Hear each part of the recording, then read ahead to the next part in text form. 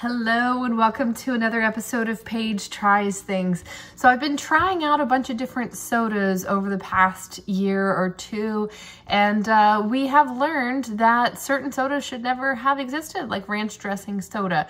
Well, my friend Aiden and his girlfriend Liz, shout out to Pops 66 on Route 66 in Arcadia. So if you ever want to go to a soda shop, it is head to toe, wall to wall, different flavors of soda. Well, they brought me 4 different sodas, and they brought it back long enough that I forgot which flavors they said they were, and they've been in my fridge. So what I did was poured them into different tasting glasses, and I'm going to try to figure out what flavor they are. So I do remember that some of them sounded good and some of them sounded horrible, and that's all I remember.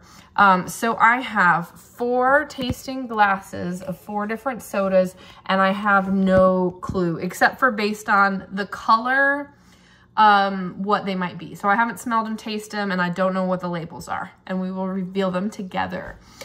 So first up, we have this one that looks lime green like a Mountain Dew. It smells like cheese. This is definitely one of the bad ones, I'm guessing.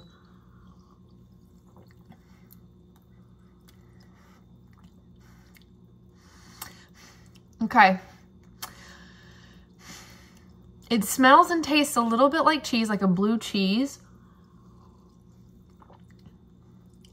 But it also has a hint of caramel, like maybe they're trying to go for candy corn, but failed miserably. So I did the 3-sip rule. The aftertaste is really caramely like candy corn, and that is something that they would buy for me, but it's definitely not good. So let's do the reveal. I'm serious when I say I have no idea what these are. I have them poured out like this, and I kept them in order. So that one is butter soda. Okay, well, I definitely got the like creamy, and it did kind of like get better with the aftertaste. And the fact that I picked up on notes of cheese when cheese and butter are kind of made out of the same thing. I'm pretty proud of myself on that one. Also, not nearly as terrible as like the ranch dressing soda, but bad and probably shouldn't exist. So next up we have this one. It's a little bit more yellow, than the butter. I know what this is immediately. It's pickle soda. I can smell it. Tastes just like pickle. Whew. Okay, that's not bad. I know some people drink pickle juice. This is like pickle juice carbonated with a little bit of sugar, but it's not overly sugary. So if you like pickle, it might be okay. Yep. Oh, our friend Lester from Lester's Fixins. Y'all come get your fixins. Have some pickle soda. So that was pickle soda. Now up next we have this one. It's a little bit orangey, kind of a peachy color. Oh, it smells sweet. It actually smells good. It's got cinnamon.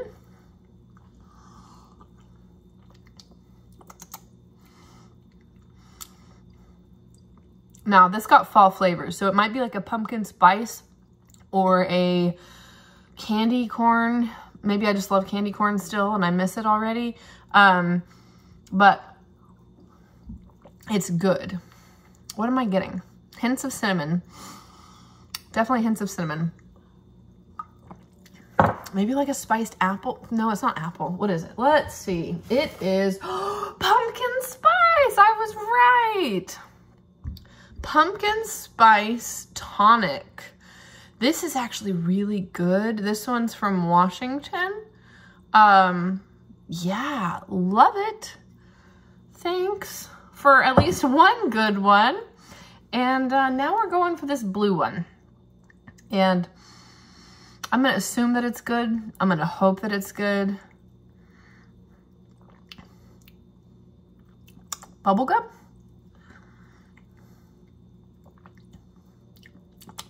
Maybe like blue bubblegum. Yeah, that's... Oh, unless it's cotton candy.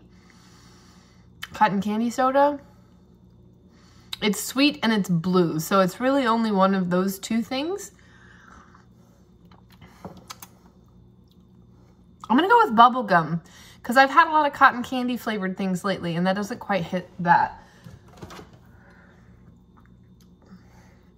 Okay, now this one says blue cheese dressing, and that is just wrong because this tastes nothing like cheese. The butter one tasted like cheese, and this is blue in color, but it does not taste anything like blue cheese.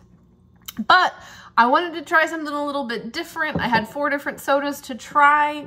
So here we have our lineup of pickle soda, pumpkin spice, butter, and blue cheese. Thanks to Pops on Route 66. And thanks to Aiden and Liz. And y'all have a nice night. And thanks for watching Paige Tries Things.